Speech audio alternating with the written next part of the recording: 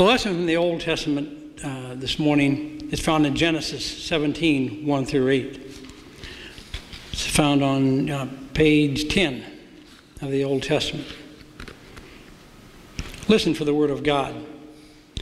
When Abram was 99 years old, the Lord appeared to Abram and said to him, I am God Almighty. Walk before me and be blameless, and I will make my covenant between me and you, and will make you exceedingly numerous.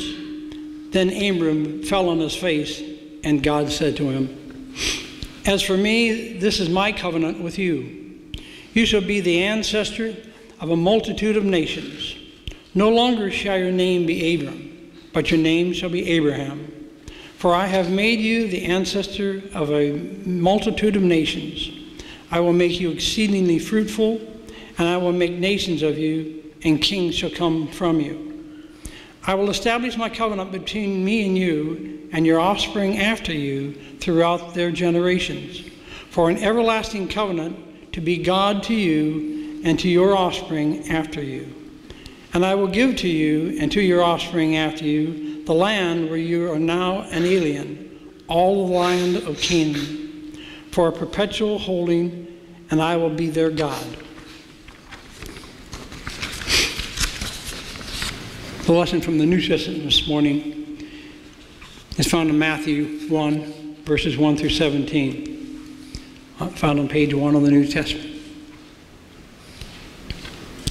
An account of the genealogy of Jesus the Messiah, the son of David, the son of Abraham.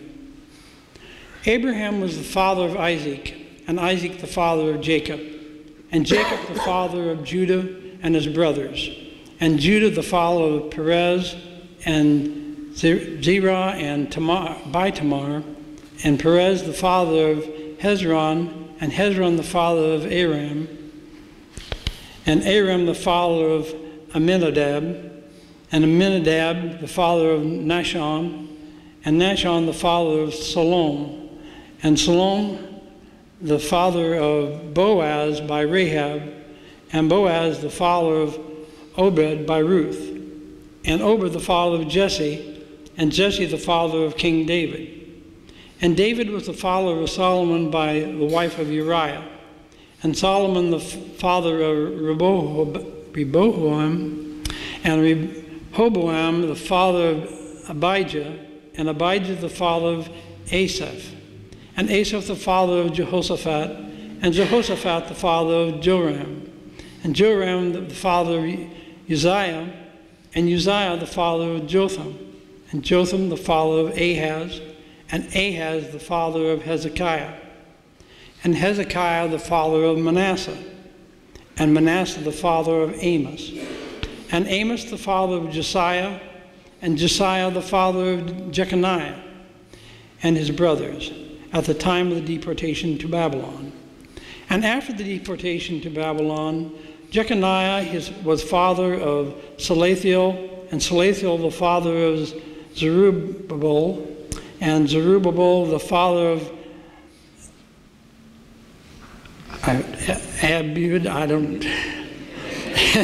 and Abud the father of Eliakim, and Eliakim the father of Azor, and Azor the father of Zadok, and Zadok the father of Achim, and Achim the father of Elud, and Elud the father of Eleazar, and Eleazar the father of Matham, and Matham the father of Jacob, and Jacob the father of Joseph, the husband of Mary, of whom Jesus was born, who is called the Messiah.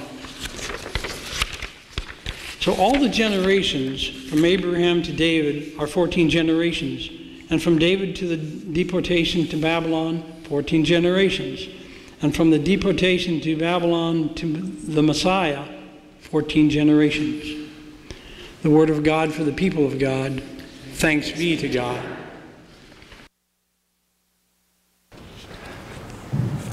I've never wanted to clap after a scripture reading.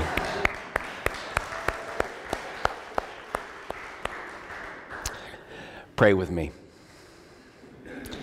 Gracious and loving God, your faithfulness spans so many generations. more than the 14 from Abraham to David, and the 14 from David to Babylon, and more than the 14 from Babylon to your Son. Help us to rest sure in your promises. Help us to rest sure in who you are. Reveal this to us by your word this morning. May the words of my mouth and the meditations of all of our hearts be holy and acceptable to you, O Lord, our rock and our Redeemer. In the name of the Father, and of the Son, and of the Holy Spirit. Amen. Well, for those of you who were here on January 4th, you know that this is actually, 2015 is actually ending better for me than it started.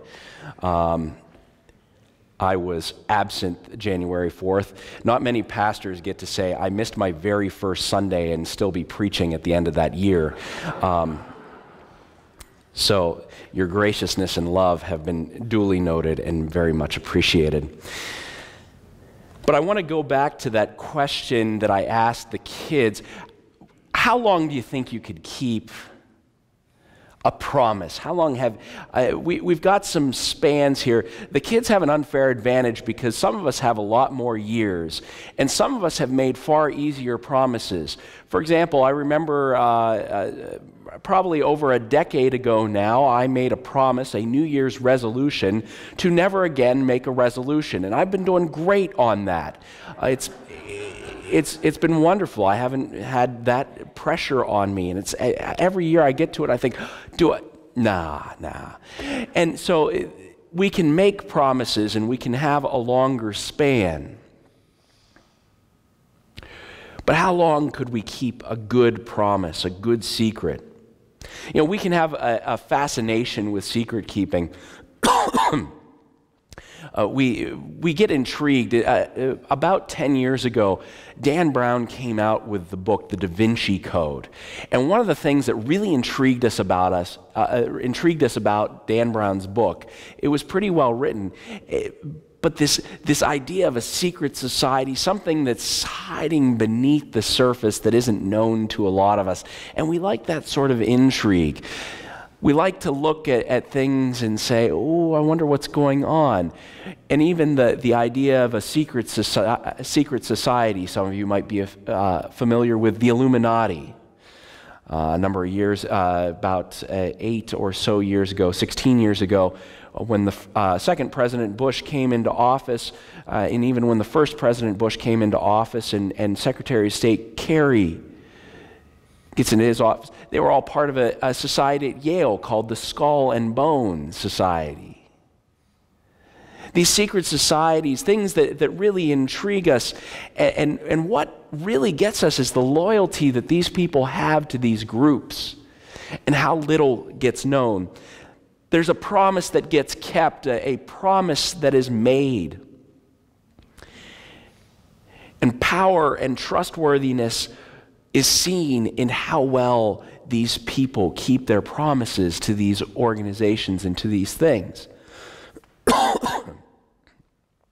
One problem with a mic right at your mouth. So what if a promise were kept over 2,000 years? What would we say about the promise keeper? What would we say about the organization? What would we say about the institution if over 2,000 years a promise was kept? That's exactly what we're seeing in the genealogy. I know it's hard to see because probably you looked at it, and if you were here Christmas Eve, you were thinking, he's doing it again. Why on earth would you pick a genealogy of all things? I've fallen asleep during a sermon before. I've never done it during the scripture reading. This is a new record. Right down 2015. But that's what we see. We see a record of God's faithfulness. We tend to gloss over this. All kidding aside, we gloss over it because to us it's just a record of names that to us mean little more than a record of our names of our ancestors from 250 years ago. No personal connection. And so it's hard to see the value at some point. And that's why it's important to remember scriptures like Genesis 17. This summer, I preached over Genesis, did a series on Genesis, and if you were there and you happen to remember anything, you might remember I dealt with Abraham. And God makes several promises to Abraham, chapter 17 being some of the most prominent. And some of those promises include land, descendants, rulers that would come from Abraham, that all nations on the earth would be blessed through him. And the one we tend to overlook is the one that you can find echoed over and over and over again in the scriptures. And I will be your God, and you will be my people. God's presence. God promises his presence. And God makes all these promises before Isaac and before Ishmael are born. And so one of these, again, as we look at the genealogy, what we want to see are these promises. And is God going to make it true? Is God going to is God going to make it come to be? And as you might imagine, the answer is yes, but how do we get there? It starts with Abraham to recall his promises, but it moves to Isaac. And Isaac, of course, was the child of promise. God had promised to Abraham, you will have a child. If you recall, Sarah, in a good practical fashion, overheard this and started laughing. Because she was 99. I can appreciate why Sarah was laughing. And they tried through Sarah's maid, through Hagar, and Ishmael was born. But Ishmael wasn't the child of promise. It wasn't until Isaac was born that God showed his faithfulness, that it wasn't going to be by Abraham and Sarah's scheming that the promise would come to be, but by God's own power and God's own faithfulness. And so Isaac, his birth was fundamentally unlike Ishmael's because it was entirely the work of God. Christmas Eve, we highlighted three women who typically don't get a lot of discussion in the church, I believe, anymore. Actually, a lot of the stuff in the Old Testament doesn't get a lot of as much discussion anymore. But Tamar, Rahab, and Ruth. Rahab is probably the most famous of the three of these, and you probably know why. For at least one reason or another. But these three women have something, they actually have several things in common. First of all, can I state the obvious? They're women. And the fact that we have Matthew making a deliberate point to pull women into the genealogy is a statement in and of itself. It's a powerful statement that God is not just working through the patriarchal structures of their society. God is working through anyone and everyone whom he encounters. Rahab is probably the greatest example of faithfulness in that when God's armies came, she pulled in the spies and said, I know who's coming, and I know whose side I'm going to be on.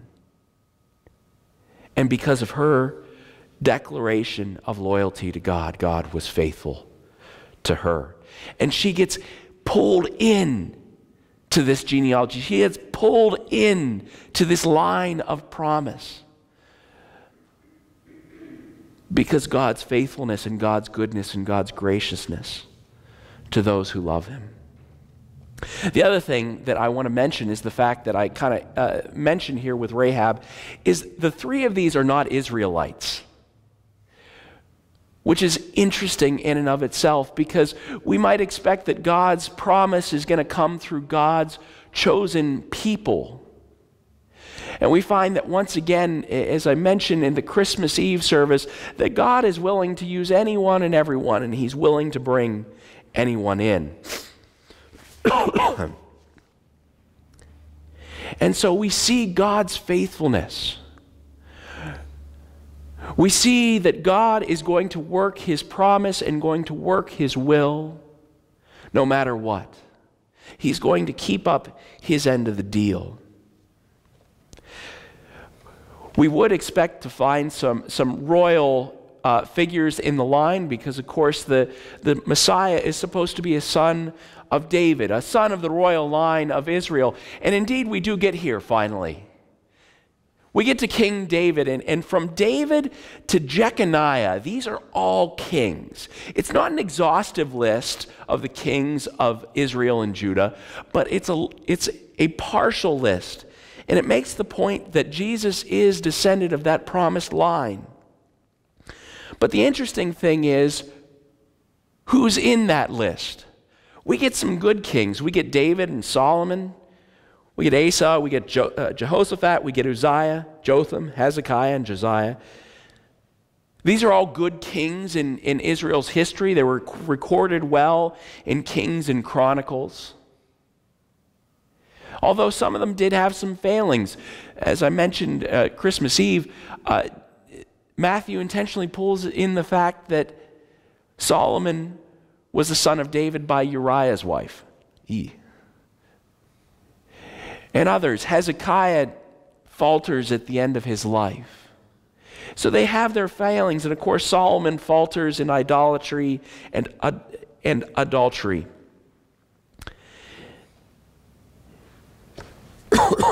But the interesting thing is who is included as well. We get some rather wicked kings.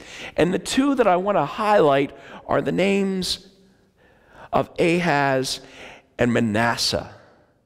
Interesting that these two are recorded. If you read back in Kings and Chronicles about Ahaz and Manasseh, these are not the people that you want in the Messiah's line. Ahaz and Manasseh both were not just following foreign gods. Both of them permitted child sacrifice, and Manasseh himself sacrificed his own son on an altar. Why would we include these? Because God is going to keep his promises. And when the monarchy falters and fails, we get to Babylon, we get to judgment. The exile to Babylon. It's like including the Dark Ages in this genealogy. We have a few names there that we understand. Salathiel, Zerubbabel, we understand those two. Those two are mentioned elsewhere in the Bible. In the Old Testament, Zerubbabel is actually a very interesting and important figure. I won't go into that today. I don't have the voice left for it. But after Zerubbabel, nothing is known about the people in the genealogy. Our knowledge on biography goes blank. But God's memory of his promise doesn't. There are total unknowns in the line of promise through whom God kept the promise. And then we come to the last two unknowns. Joseph, who was the husband of Mary, and with them comes the promised Messiah in the little tiny town of Bethlehem. You know, at Christmas Eve, I made the point that God would work in and through anything. In some ways, the focus on Christmas Eve was more on the people in the genealogy, but as you've been getting throughout this, what I want to highlight is not the failings of the people, but the faithfulness of God. I want to highlight that faithfulness. Note all the ways that God kept his promise to Abraham. Indeed, the man who had no sons at the time of the promise given had many sons, did become the father of a nation. The father of multitudes, rulers came from him. Although it didn't always happen the way we might think or want it to. because the evil came with the good, but the promise still endured. And God, no matter what the people in the genealogy did, God was still present. I will be your God, and you will be my people. The promise endures even today. The promise of God's presence, the promise of God's blessing to all the nations still endures today. And so this Christmas season, even as it and 2015 draws to a close, know that God keeps his promises. Even when it doesn't cash out the way we might like. Even when you want your first sermon to be the best and you want the last sermon of the year to be preached with a strong voice.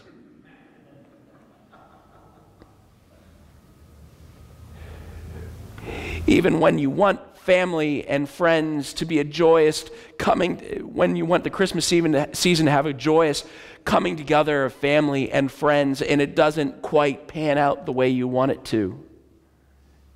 When you end the year with less people than you wanted to,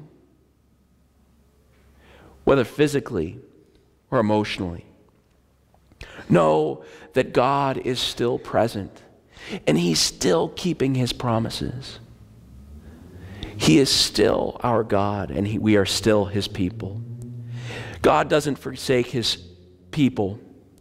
And so enter 2016 knowing the faithfulness of God and the presence of God, which endures generation upon generation upon generation. Merry Christmas, church, and Happy New Year. Let's pray. Oh Lord, I am so thankful for your faithfulness. Help seal this word in our hearts that we may live secure in your promises, secure in your faithfulness, that we may be people who find our hope and our center squarely in you. Teach us all the ways that you are faithful, and grant us a strong sense of your presence. We ask all this in Christ's name. Amen.